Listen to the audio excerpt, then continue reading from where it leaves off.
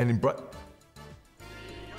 in breaking news, nurses and administrators at major hospitals around the nation say they're fed up and can't sit on their bums any longer.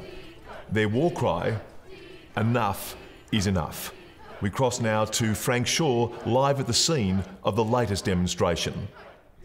Yes, George, it is all about bedpans down here, and the nurses have just had enough with those inefficient and unhealthy sanitising machines and the disposable so-called recyclable pulp bedpans that end up leaking and clogging the drains. They say simply it's not the best way to dispose of human waste, and I agree with them as well. This is Karen Jones, one of the nurses heading up the protest, and Karen, that is full. That's right, Frank.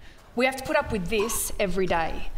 Sanitising machines that don't disinfect, so we have to rewash them. And if the macerator is in use, we have to leave these on a bench, and after a while they start to leak. It's not very hygienic and not a very nice workplace. Very messy and very smelly. Very smelly. Very smelly. Back to you, George, in the studio. So, Frank, it's not just the nurses that aren't happy. Frank? Frank?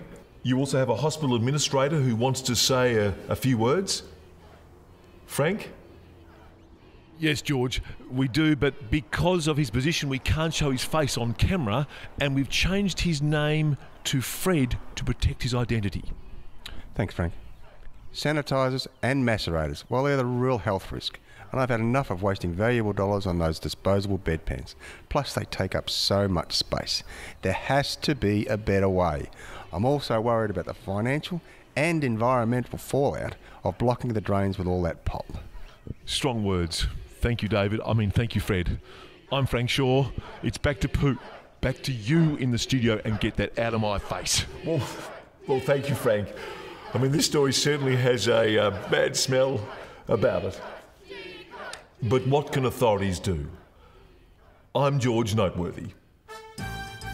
Did you see what I did with the bad smell? It might seem funny and not important to some people, but dealing with human waste is an unenviable but unavoidable part of the healthcare industry. It needs to be thought through carefully to ensure the right decision is made.